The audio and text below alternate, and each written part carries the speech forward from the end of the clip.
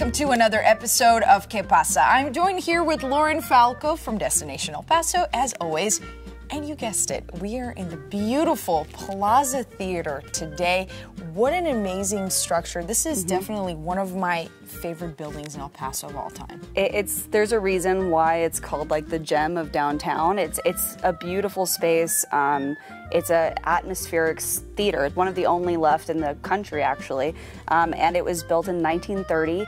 So it has all of the beautiful, like, kind of Spanish decor. They took a lot of like Art Deco style and kind of mashed it all together to create this amazing theater.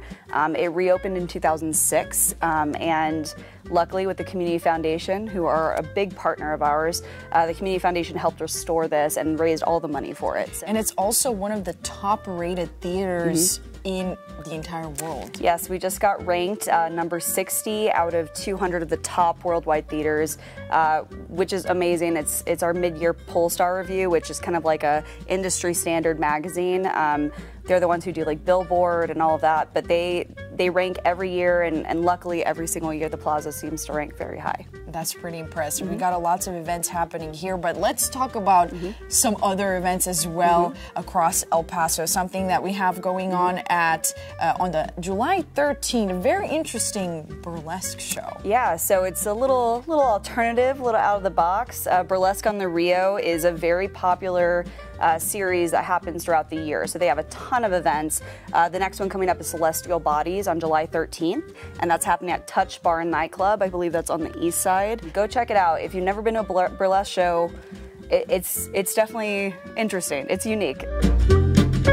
An event that you wouldn't really expect to be happening at Topgolf. Yeah. Latin night. They apparently just want to surprise us all the time. We actually, me and someone else had a conversation yesterday about going to Topgolf but not golfing.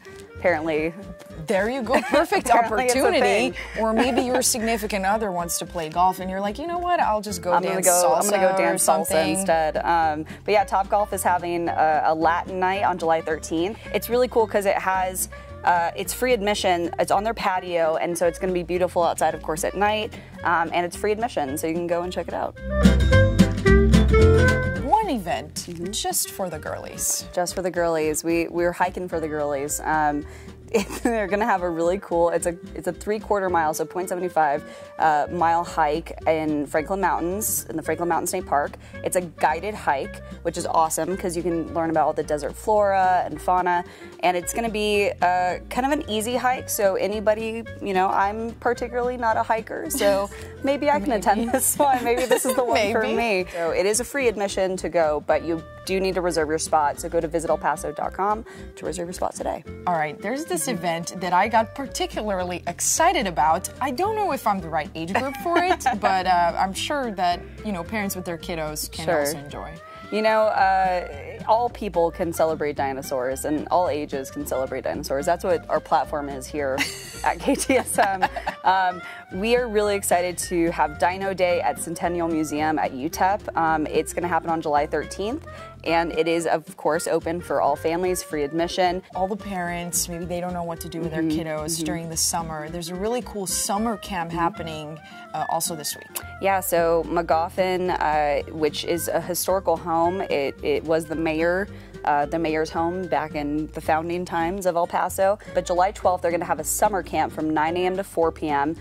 Kids are able to be dropped off and can learn how to cook basics. It's July 12th, again, at McGoffin, and you can sign up on their website.